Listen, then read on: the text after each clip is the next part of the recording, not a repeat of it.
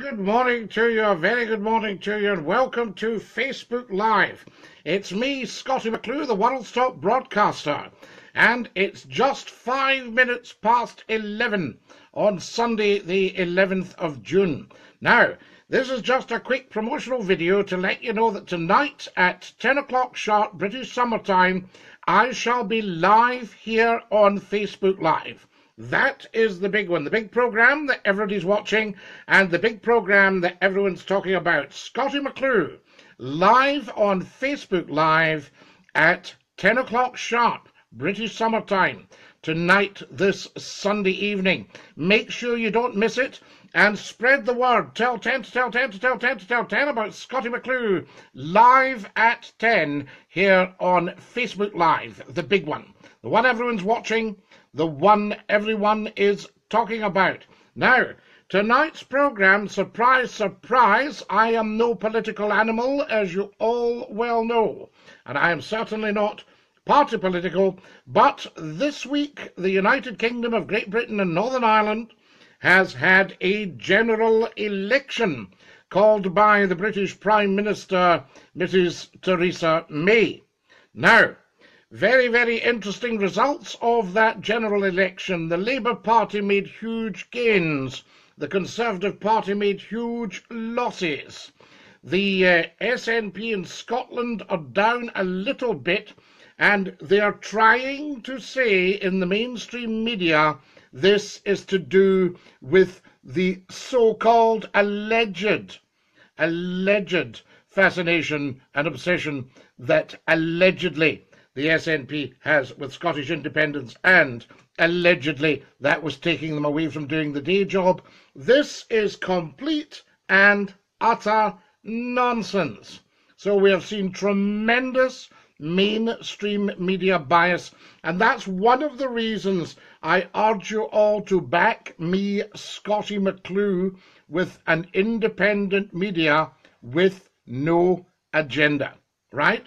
So I would urge you to do that. There's lots of GoFundMe videos, GoFundMe pages. If you've ignored them up until now, stop ignoring them now. Grab your debit card and put in anything. It's minimum £1 and maximum £1 billion, brackets per day, close brackets. All right, so if you wanted to put £1 billion in today, you could, but you would need to wait till tomorrow before putting another £1 billion into Scottie McClue's GoFundMe. GoFundMe.com/Scottie-McClue. So if you've passed it by in the past and gone, oh, I'm not bothering with that, please revise your thinking and think we actually need the facts. We need the world's top broadcaster. We need Scottie McClue talking to us. Good morning, says Colin Brown. Good morning. Morning, my wee darling, says Elizabeth Jenkins. Dinky-Doo. Morning, Scottie. Erin Stewart's watching with me. Dinky-Doo. Gaz Rolly Jones. The SNP does the day job better than any party ever has. Jim, you're absolutely right. Scotland has never, ever been better run than under Alex Salmond and Nicola Sturgeon as First Ministers. And we've seen tremendous advances. If we were an independent country in Scotland, we'd be clear of all this stuff. We wouldn't need Brexit, we wouldn't need any argy-bargy, we wouldn't need the Tories' austerity, we wouldn't need cuts to disability, to people with disabilities. All these dreadful, dreadful things that the country has suffered terribly under in the last few years, Scotland would be clear of all that. And one thing we've learned from this general election is that North East farmers should not drink or take strong drink before they go and vote. So there you go. So my advice to the Scottish people, for what it's worth, is do not weaken in your resolve for self-determination. All right? Because it's non-political, it's economic, and it's common sense. And the reason you think that the SNP may have been obsessed with independence is one, of course they want independence. That's why they have the backing of the Scottish people. And the whole thing is that they have also We have been told by the mainstream media that that's the problem. How often have you heard opposition parties say, ah, yes, she needs to get on with the day job. She's doing the day job every single day, day in, day out. That doesn't affect independence. And any wee gripes that you've got, look at the Scottish NHS separate to the NHS, the old Scottish Home and Health Department. Fantastic stuff. So there we go. So we have no gripe. Why people weakened and went over to the other side, I shall never know. But do not fall for headlines. Do not fall for mainstream media.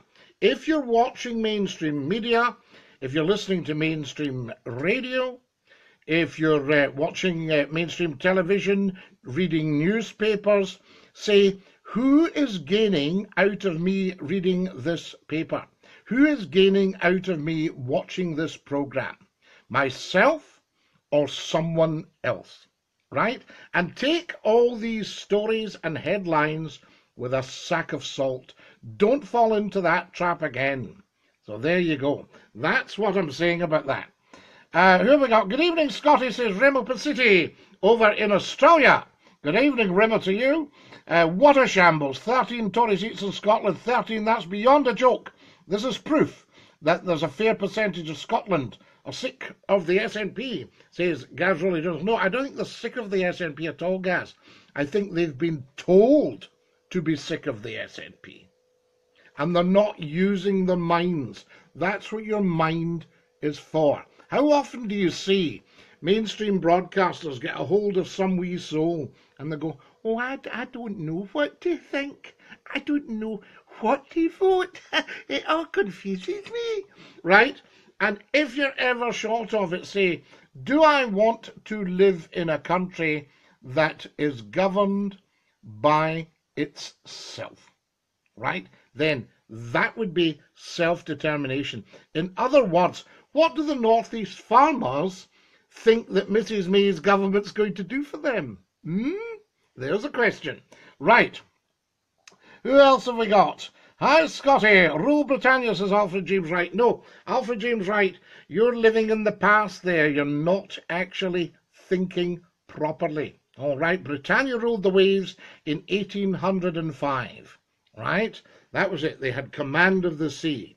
Britannia no longer has command of everything. They don't even have command of their own government. Imagine going cap in hand to a party in Northern Ireland to say, please could you help us to get out of this? So there you go. So anyway, interesting times ahead. This is all going to be discussed tonight at 10 o'clock sharp. Remember, your view matters, right? I'm not giving you my view necessarily. I'm explaining to you what's gone on here. And that's what we're needing. You won't get that anywhere else. So I would say, back Scottie McClue. Do as you have always done. There we are. Scotland loves the SNP, says Jim Coyle. See you at 10 p.m, says Jim. Excellent stuff. Join us then. But always make up your own mind when it comes to elections, guys. Don't be drawn in by mainstream media. Don't be drawn in by what they're telling you on the telly. Have you noticed that Nicola Sturgeon is Scotland's First Minister, but how much coverage did you see her actually get? All right? So there you go.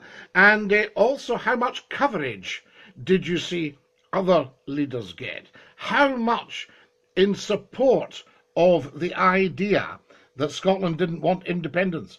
How much of that did you see on mainstream media? All right? So look into all these things. Question everything.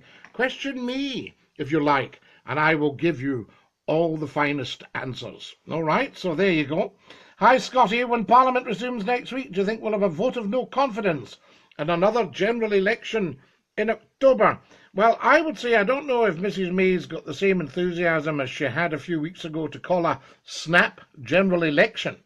But I would say that would be a good plan. And I'm also quite surprised that she's still there with a result like that. Brexit, of course, needs to be cancelled. So somebody needs to get in touch with Brussels and say, look, see all this Article 50 stuff, we were a bit away with it.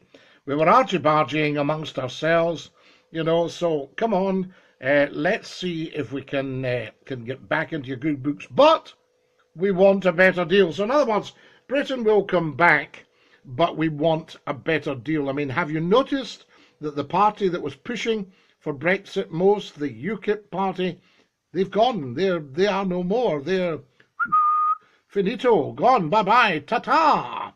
So there we are. Explain the massive Tory swing then. If the Scottish loved the SNP, then no other party would get a look in. Guys, in fairness to the Tories, they've done, I mean, I predicted this years and years and years ago in the radio, that the Tories would come back when I was argy-bargying with Willie, who was a nationalist. You know, and I said the Tories will come back because I used to like the Tory party when they were a patrician party. But now they've changed, they've been taken over, you know, as the Labour Party were at the time of Blair, by people who are not necessarily of their persuasion. So there you go. So just be very, very careful. I mean, what do you think the Tory party is going to do for Scotland? How helpful are they going to be in helping the Scots towards self-determination? So think about that, Gaz Rowley-Jones, right? Fact. A small error by SNP supporters. They thought it was a done deal, so it didn't turn out in full. Next time they will, though, says Jim. Jim, very fair point. Scott George says down. Alfred James Wright, with me having an argument with the DUP. Should the 12th of July become a public holiday? Ah, yes. Yes, the 1690, the Battle of the Boyne. Well, let's see what happens. And in fairness, although everybody's screaming and shouting down the DUP, a lot of people agree with them. So it'll be very interesting to see what happens. You know, I mean, these people that you see in an orange walk, they're not just there for the good of their health, are they? So, you know, they do have supporters. And it's interesting, North East farmers, take note, had you not actually voted for Mrs. May's lot, weakened, lost your resolve, panicked and all the rest of it, had you not done that, then Mrs. May would not have got back in. Very, very interesting. You'd have had Mr. Corbyn in line. So there you are. And that's what the Scottish people have done this week. They've kept Mrs. May in power. All right, so take note, everybody. Your vote matters. Your vote counts. It was the Scots who didn't vote for the SNP who put Mrs. May back in power. Well done. There you go. If that's what you wanted to do, well done, I say. Right. What else have we got? Yes. Can everybody share? I will, of course, upload this short promotional video onto YouTube. And if everybody can spend the day sharing it, we will discuss it tonight. What else have we got? Lots more chat on here from you lot. Excellent stuff. So, Gaz, hopefully that explains your Tory swing. They didn't realise that it would just put Mrs. May back into power. All right. And it's not sending a message that the Scots don't want another Indie Ref. An Indie Ref is not divisive, right? And Scots should unite and look very seriously at it. Because remember, I'm coming from this from an economic point of view. We send £40 billion a year down to Westminster, and that gets squandered on austerity. Scotty, we'll be at the next Walk for Indy in August, says Patricia. I may well be, Patricia. On the other hand, I may well be double booked, because what happens is I'm very, very maxed out at the moment work-wise, with a lot of demands on my time, but I always do what I can. I will and will be with him, says Jim Coyle. Dinky-Doo to you, Jim. Solidarity, I say. The Scottish people, regardless of their background, their politics, their race, their creed, their colour, should look very, very seriously about being run from Edinburgh rather than London. All right? That's all I'm saying to you. Give it a thought. Right, I'm going to push off. I shall see you all at 10 o'clock sharp tonight, live on Facebook Live. Be there or be square. This is Scottie McClue saying to all of you, have a great Sunday and Dinky-Doo.